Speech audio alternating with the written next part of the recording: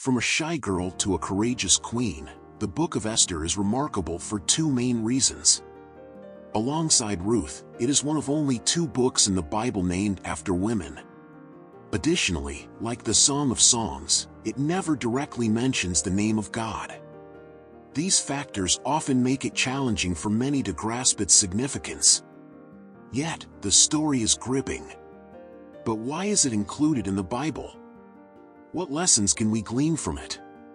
Written during the Jewish exile, Esther is one of the few books set entirely outside the Promised Land. Along with Ezekiel and Daniel, it reflects on Jewish life among non-Jews. These texts offer valuable insights into how Christians might conduct themselves within non-Christian communities.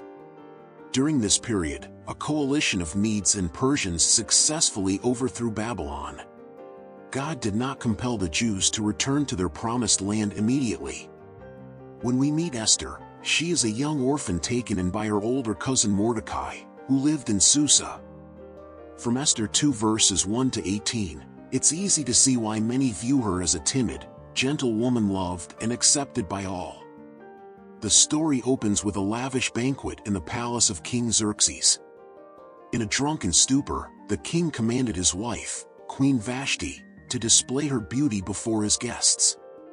Hosting a separate banquet for the women, Vashti refused the king's humiliating demand, enraging him.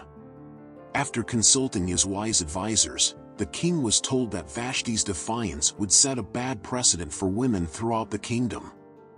They advised that Vashti be removed from her position using a royal decree and that this decree be made public throughout the empire.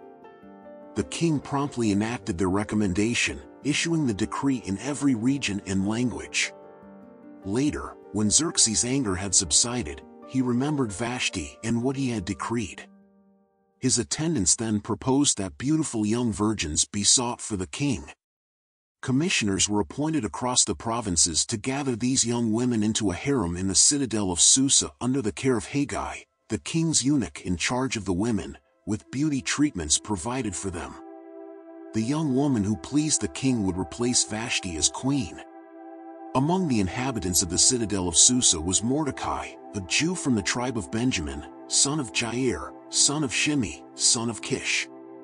He had been exiled from Jerusalem by Nebuchadnezzar, king of Babylon, among those taken captive with Jehoiakim, king of Judah.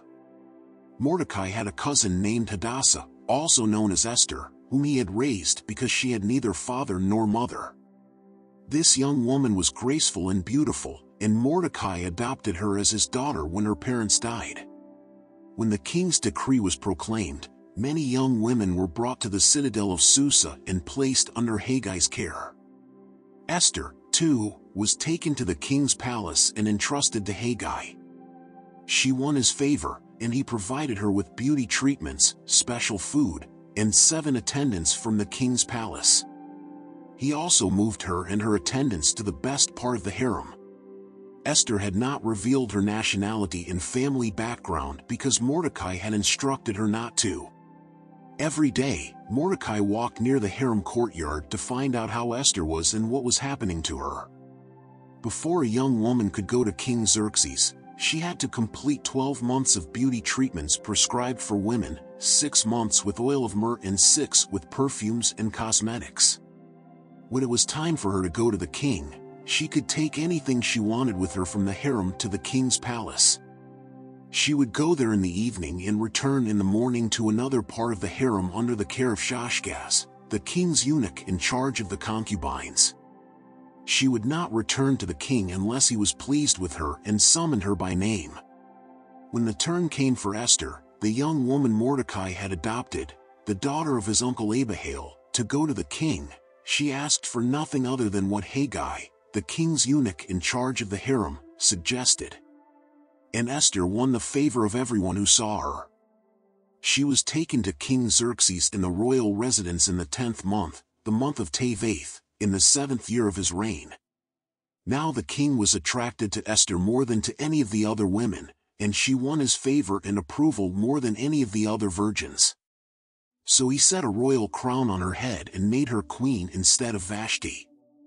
And the king gave a great banquet, Esther's banquet, for all his nobles and officials. He declared a holiday across all provinces and distributed gifts with royal generosity. Queen Esther was gentle, listening to those who guided her, and was very beautiful. However, she soon faced the grim truth about a man who despised her people so much that he sought to exterminate them entirely. This man wielded significant power and influence, capable of carrying out his malicious promises. Following these events, King Xerxes honored Haman, son of Hammedatha the Agagite, elevating him and giving him a seat of honor higher than all the other nobles. All the royal officials at the king's gate knelt and paid homage to Haman because the king had commanded it. But Mordecai did not kneel or pay him homage. The royal officials at the king's gate asked Mordecai, "Why do you disobey the king's command?" Day after day they spoke to him, but he refused to comply. Therefore, they reported this to Haman to see whether Mordecai's behavior would be tolerated, for he had told them he was a Jew. When Haman saw that Mordecai neither knelt nor paid him homage, he was enraged. Learning who Mordecai's people were, he scorned the idea of killing only Mordecai. Instead, Haman looked for a way to destroy all of Mordecai's people, the Jews, throughout the kingdom of Xerxes. In the 12th year of King Xerxes, in the first month, the month of Nisan, the pur, that is, the lot, was cast in Haman's presence to select a day and month. The lot fell on the 12th month, the month of Adar. Then Haman said to King Xerxes, "There is a certain people dispersed among the peoples in all the provinces of your kingdom who keep themselves separate. Their customs are different from those of all other people, and they do not obey the king's laws. It is not in the king's best interest to tolerate them." The king took his signet ring from his finger and gave it to Haman, son of Hammedatha the Agagite, the enemy of the Jews. "Keep the money," the king said to Haman, "and do with the people as you please."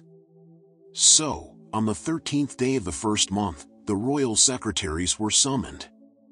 They wrote out in the script of each province and in the language of each people all Haman's orders to the king's satraps, the governors of the various provinces, and the nobles of the various peoples. These were written in the name of King Xerxes himself and sealed with his own ring. Dispatches were sent by couriers to all the king's provinces with the order to destroy, kill, and annihilate all the Jews, young and old, women and children, on a single day, the 13th day of the 12th month, the month of Adar, and to plunder their goods. A copy of the text of the edict was to be issued as law in every province and made known to the people of every nationality so they would be ready for that day. The couriers went out, spurred on by the king's command, and the edict was issued in the citadel of Susa. The king and Haman sat down to drink, but the city of Susa was bewildered. This ignited a fierce and bold Esther, renowned for being the courageous savior of the Jews. Initially, she was terrified. Approaching the king without an invitation was forbidden and could lead to death. But her cousin reminded her that she was born for this reason. She then rose to pray and fast with determination to be part of her people's rescue. Eventually, she mustered the courage to speak for her people and use her influence positively. When Mordecai learned of all that had been done, he tore his clothes, put on sackcloth and ashes, and went out into the city, wailing loudly and bitterly. But he went only as far as the king's gate, because no one clothed in sackcloth was allowed to enter it. In every province to which the edict and order of the king came, there was great mourning among the Jews, with fasting, weeping, and wailing. Many lay in sackcloth and ashes. When Esther's eunuchs and female attendants came and told her about Mordecai, she was in great distress. She sent clothes for him to put on instead of his sackcloth, but he would not accept them. Then Esther summoned Hathach, one of the king's eunuchs assigned to attend her, and ordered him to find out what was troubling Mordecai and why. So Hathach went out to Mordecai in the open square of the city in front of the king's gate. Mordecai told him everything that had happened to him, including the exact amount of money Haman had promised to pay into the royal treasury for the destruction of the Jews. He also gave him a copy of the text of the edict for their annihilation, which had been published in Susa, to show to Esther and explain it to her, and he told him to instruct her to go into the king's presence to beg for mercy and plead with him for her people. Hathach went back and reported to Esther what Mordecai had said. Then she instructed him to say to Mordecai, "All the king's officials and the people of the royal provinces know that for any man or woman who approaches the king in the inner court without being summoned, there is but one law, that they be put to death unless the king extends the gold scepter to them and spares their lives. But 30 days have passed since I was called to go to the king." When Esther's words were reported to Mordecai, he sent back this answer, "Do not think that because you are in the king's house you alone of all the Jews will escape. For if you remain silent at this time, relief and deliverance for the Jews will arise from another place, but you and your father's family will perish. And who knows but that you have come to your royal position for such a time as this?" Esther then made her decision and ordered all the Jews to fast with her for 3 days. After this, she would go to the king, even though it was against the law, and she said famously, "If I perish, I perish."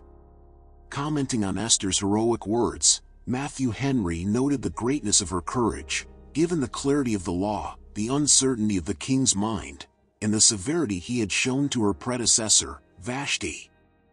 "Still, rather than neglect my duty to God and his people, I shall go to the king and cast myself joyfully and resolutely upon God's providence for my safety and success in these difficult times."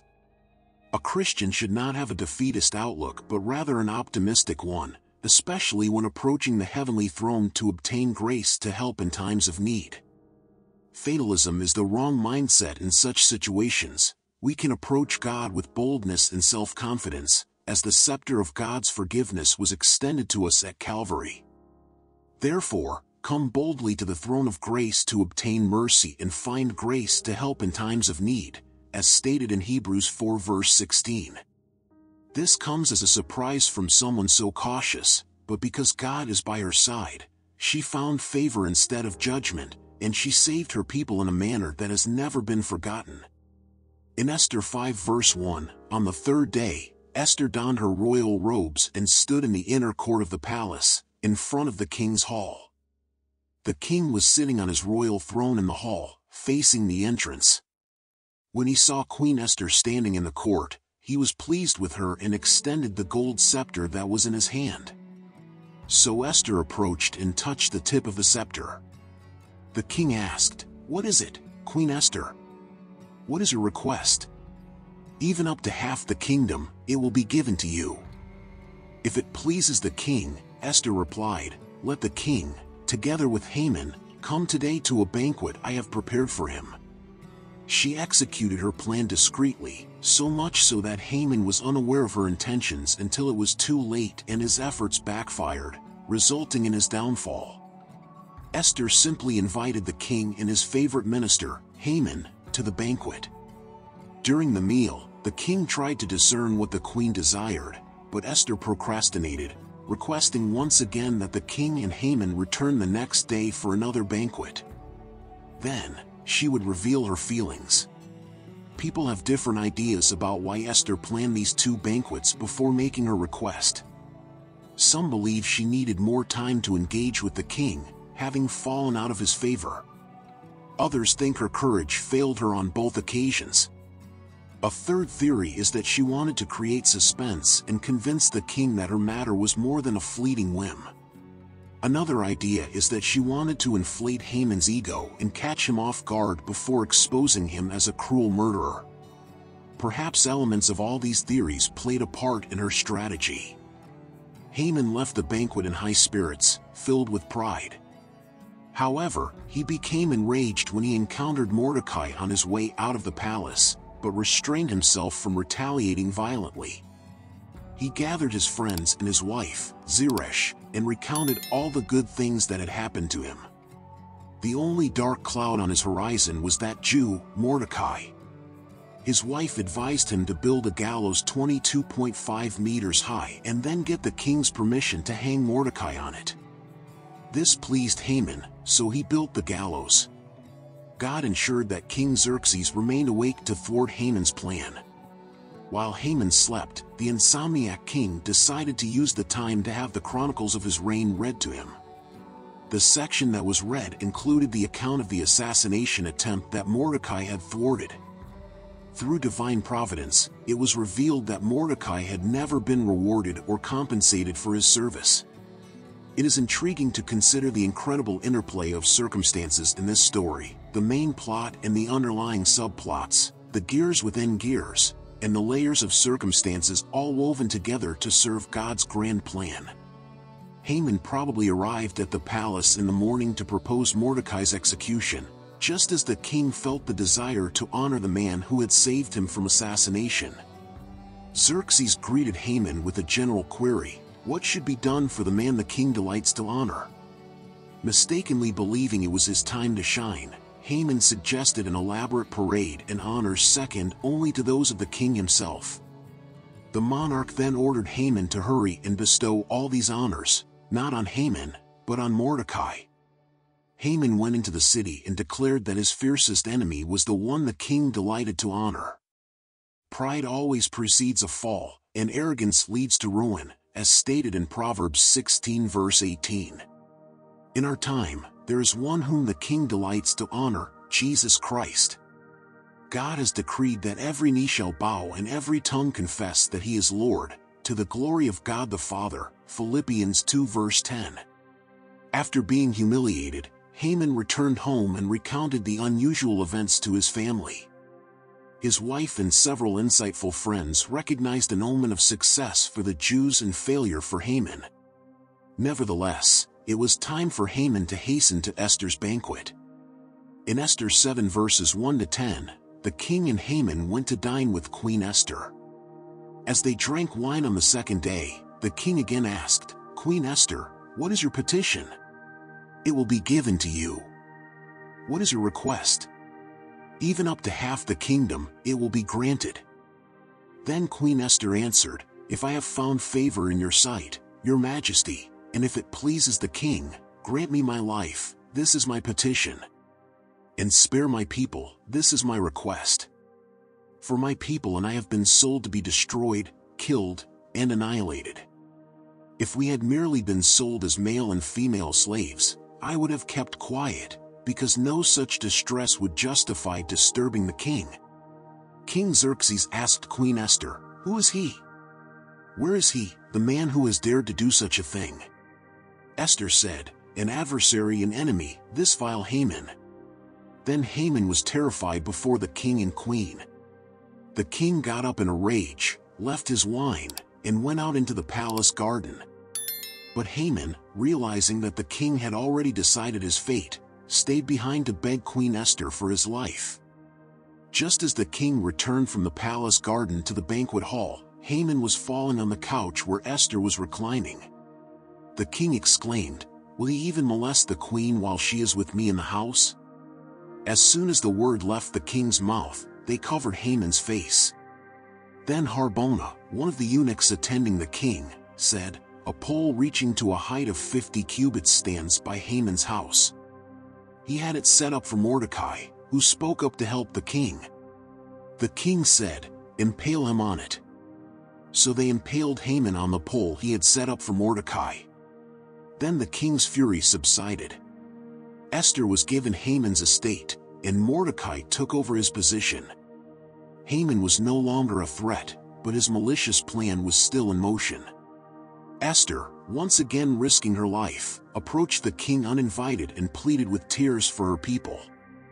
The king extended his golden scepter to her once more. She requested the revocation of the first decree, but according to Persian law, no edict signed and sealed by the king could be revoked. However, the king permitted Esther and Mordecai to write a counter-decree. The king's scribes were summoned, and Mordecai dictated a proclamation granting the Jews the right to defend their lives. The new law was swiftly dispatched to the farthest corners of the kingdom on royal horses. Mordecai, now in regal garments, left the palace, and the Jews were filled with joy at the sudden turn of events, while the rest of the people were filled with dread. Many Gentiles converted to Judaism, fearing the Jews. When the fateful day arrived, the Jews assembled in their respective cities and vanquished their enemies. Even the princes and governors aided the Jews because they feared Mordecai, the second most powerful man in the kingdom. Esther requested an additional day for the Jews in Susa to eradicate any remaining threats and demanded that the bodies of Haman's 10 sons be publicly displayed. The Book of Esther concludes with the exaltation of Mordecai, who, unlike many others, has no record of death in the scriptures. His story is notable for his unwavering concern for his people and his true patriotism. When elevated to the highest position under Xerxes, he used his influence to promote Israel's prosperity. In this, he mirrored Jesus, who, seated on his throne of glory, seeks not his own benefit but spends his power for the sake of his people. Every Christian should strive to be a Mordecai to the church, working for its prosperity to the best of their abilities. Some are placed in positions of wealth and influence, honoring the Lord in high places and bearing witness for Jesus before great men. Others have something even greater, intimate fellowship with the King of Kings. They should remember to pray daily for the Lord's people, who are weak, doubtful, tempted, and discouraged. The Book of Esther is included in the Bible for more than just a good story. It teaches us how to be courageous in public positions. Esther is an example of obedience, humility, modesty, and loyalty. In this story, I see God working to preserve the people from whom his son would be born. This is evident in the fasting and prayer of the people when they first learned of the wicked plan against them. It is seen in Mordecai's belief that God would save his people, even if Esther was not willing to serve as his channel. Mordecai did not explicitly mention God's name, but his incredible trust in God's sovereignty was implicit. I see this in the coincidence of events, how Mordecai had saved the king's life years before, how Xerxes had recorded it in his diary, and how he read the exact page mentioning Mordecai when he couldn't sleep. Though God's name is not mentioned in the Book of Esther, his hand is certainly present. A scholar rightly called Esther the romance of providence. Both Esther and Daniel lived during the same period and faced the same exile. They were two people far from home, but God placed them in positions of power in a pagan society without compromising their principles. They made significant advancements in promoting God's kingdom.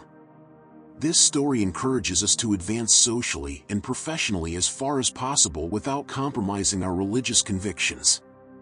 God can place us in positions of influence for the good of his kingdom. We must be open to letting him position us where we can make progress. Individuals are used by God. It takes only one person to change things completely. God uses both men and women, and we are all in exile. Christians do not belong to this world. We are misfits because our citizenship is in heaven.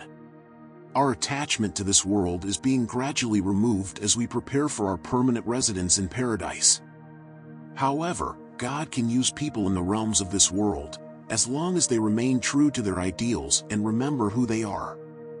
God can use people willing to be promoted but not willing to be assimilated.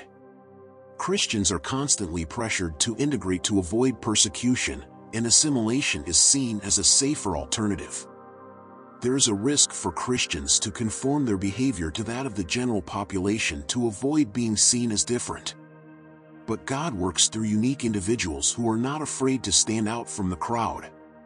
A common song sung in Sunday schools, "Dare to be a Daniel, dare to stand alone," encapsulates this idea perfectly. Both Daniel and Esther were prepared to sacrifice their lives rather than deny God or compromise their trust in him. God has the power to preserve his people. He protected Daniel in the lion's den, just as he shielded Shadrach, Meshach, and Abednego in the fiery furnace. Through Esther, he also ensured the safety of the Jews in Susa. If one seeks to eliminate God's people, they must first contend with God. Those whom God chooses to save are secure. Even if we perish for him, we will be eternally alive. As a reminder, we can be certain that the church will exist for eternity. The world is under God's control, and the Christian gospel is the gospel of the kingdom. Both Daniel and Esther prioritized the kingdom of God above all else. We find this truth in their stories, revealing that God rules over all human kingdoms, exalting and humbling those in authority. God is the God of Israel, and human kings and queens reign only by his permission. He is in command. There are present human kingdoms and the future divine kingdom when God will govern the world. The kingdom of God will replace all current earthly kingdoms. It is crucial to recognize that Daniel and Esther's work is not complete. They displayed integrity while serving as leaders in a pagan empire, and as a reward, God will resurrect them to govern in his established kingdom. When Jesus returns to this earth, Esther will be with him. Therefore, we should read the Bible not just as historical content but as instruction for those we might meet someday. We will have all eternity to know these wonderful saints of God. We will reign alongside the saints of the Most High with the Son of Man on the throne. All who have proven faithful will be used again on this earth to share in the governance of Christ's kingdom. No matter how scared, timid, or ashamed we might feel, God can still use us to fulfill his grand plans and bring deliverance to others. The story of Esther takes us on a journey of courage, faith, and divine providence. It teaches us that even in the most challenging circumstances, God is always present, guiding and protecting us, even when we cannot see his hand directly. Esther's life is a testament that God can use any of us, regardless of our weaknesses and fears, to accomplish his grand purposes. Reflecting on what we have learned, we see that faith and obedience are powerful. Esther not only saved her people but also showed that true courage comes from trusting in God above all else. Her willingness to risk her life for the love of her people is a sublime example of sacrifice and devotion. May we, like Esther, be courageous in the face of challenges, trusting that God is always in control. Let us be instruments of his will, ready to act with love and justice, regardless of the circumstances. Remember, just as God used Esther to save his people, he can also use us to achieve great deeds if we are willing to trust and obey. If you wish to reconcile with our Savior Jesus Christ, having strayed from his path, or want to start a new journey toward eternal salvation, comment below, "I accept you, Lord Jesus, as my only and sufficient Lord and Savior of my life." Until next time.